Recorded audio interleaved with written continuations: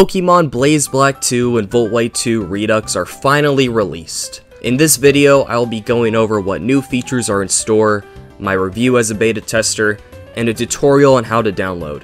If you want to skip to any part, I will have timestamps below. But let's start with the question of, what is Redux? Well, it's basically a heavily updated version of Drayano's older hack from 2012. And since then, a ton of more ROM hacking tools have been developed, as well as a desire from the community to make a harder ROM hack.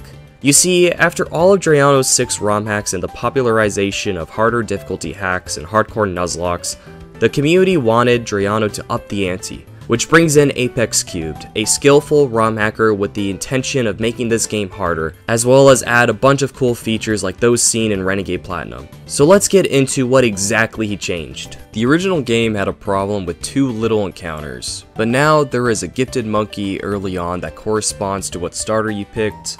Additionally, this woman gives you a random egg, just like in Renegade Platinum, that can turn into 16 different Pokemon. Verbank Complex inside and outside now have different Met locations, and Rourke now gives you a random fossil. Fairy type was added, new moves from other generations as well as Legends Arceus are in the game, custom fights, and you can catch all 649 Pokemon, new trainer rosters, new level curve, new legendary encounters, more post-game, new type and move changes, new learn sets, and so much more. But most importantly, all major fights have been changed, which brings me now to my review of the game as a beta tester. Now, this review will cover the challenge mode, but some aspects of the normal mode do apply. What you have to understand is Redux is not like any Drayano game. If I could give one theme to the game, it would be resource management. Yes, you get more encounters, but the gym leaders and other fights are extremely hard. But the player usually does have ways to play around this difficulty. Jaren itself is not bad with the ability to utilize Charm, Tickle, and other moves. Roxy is pretty tough, but this NPC in Verbank gives you Bulbasaur or Wartortle who can remove toxic spikes. And then we get to Berg, which is a bit unfair with a very fast and offensive team in a double battle, which sometimes feels like you have no answers for. But then we get to Elisa, who is a pretty fun triple battle, and that's just some of the changes. There are more difficulty spikes, like each Hoenn gym leader getting completely revamped, and Elite Four having double and triple battles. Overall, this hack is actually very hard, probably taking numerous attempts to beat as a hardcore Nuzlocke. But it does have a lot of cool features, and the player can sometimes make strategies for fights.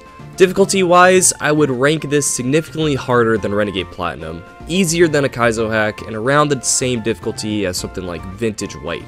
If you want an easy-to-read doc on the challenge mode bosses, I'll link it in the description. Now I will show you how to download and play this game. If you click the top link in the description below, you will get this file right here, Pokemon Volt White 2 Redux. If you open it up, you're gonna have this won't be in here, this is the dumped game. You will need this though.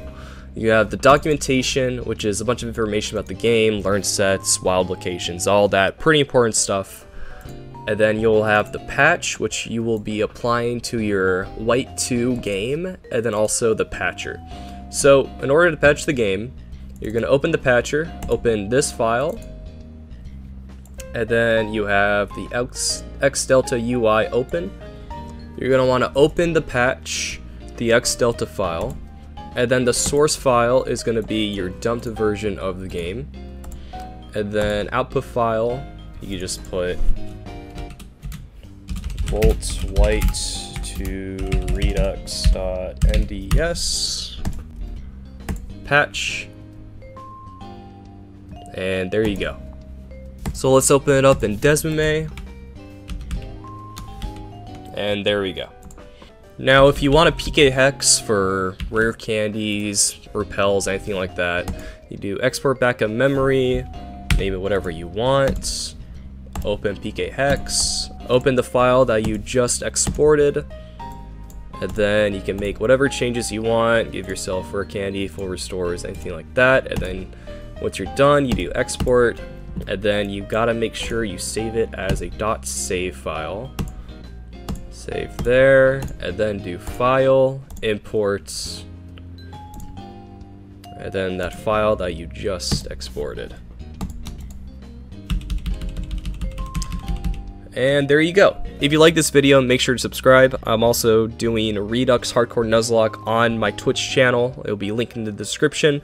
Also, check out my other videos. I do a lot of Hardcore Nuzlocks, a lot of challenge runs, stuff like that. But anyways, you have a good day, and thanks for watching.